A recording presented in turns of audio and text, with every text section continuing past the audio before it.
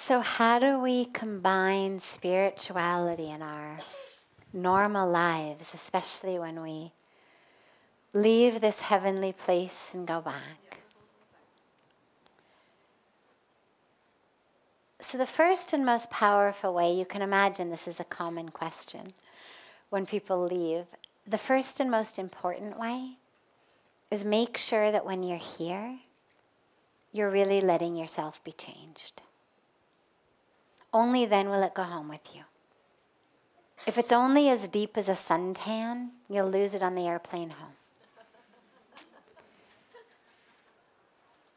Let that change within you go really deep. It's very easy to feel peaceful when you're away from the stresses and strains of your normal life.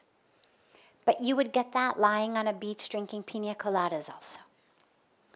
There's something very different, deeper, more powerful, more transformative about being here than being on a beach sipping pina coladas.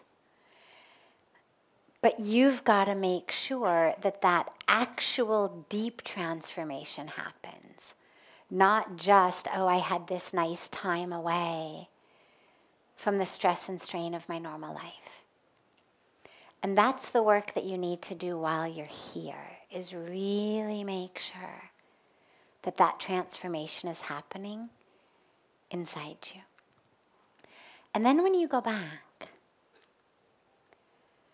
set up a series of things. There's a lot of different ways. Number one, reevaluate. And some of this you should do while you're here before you get back. It's good work for the plane also. Is really reevaluate how you spend your time. Some of it we have no control over. It's our jobs. We've got to put food on the table. But we've got a lot of time in our hands. And the thing you need to think about is, how are you spending it? What's your choice of ways to spend that time? Is it in alignment with your newly transformed self? And if not, then plan before you get back what you're going to do differently and write it down. Otherwise, you get back and you are in the throes of habits, back in the throes of Maya. Really make a very concrete plan. These are the activities I'm still going to do. These are the activities I'm not going to do. So my morning walk with my close friends, definitely still going to do that. Friday night at the bar, we can skip that. Really think about these things so that you know in advance what you're going into. And then figure out ways to bring your connection into your daily life. Things as simple as when you walk, what do most of us do? We're on our phones or talking on it. Or if it's longer, listening to some podcast or something. Well, can you take some time that you're just with yourself? So you're re-grounding, because these are what all of these practices need to do, is they need to reconnect you to the self who is here right now, who's having these experiences. You need to reconnect to her. So find opportunities during the day for just a few moments of silence. Before you eat, close your eyes. Have a few moments of deeply reconnecting. Before you drink water. And, you could choose different things. These are just things we tend to do a lot, so they're good opportunities. Just close your eyes, spend a few minutes reconnecting.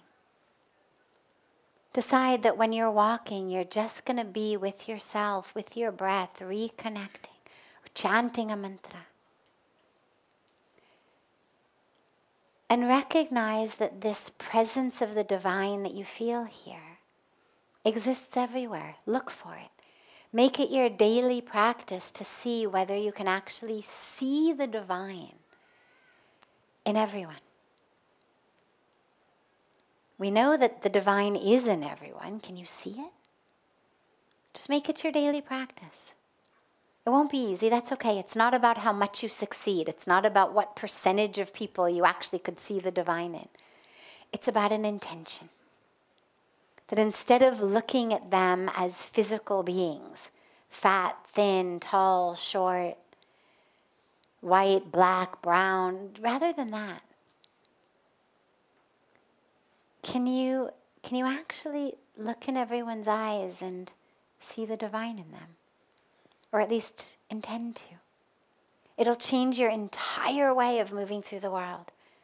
You're checking out at the grocery store. Can you look in the eyes of the person checking you out and see the divine? Instead of thinking, oh my God, why is she so slow?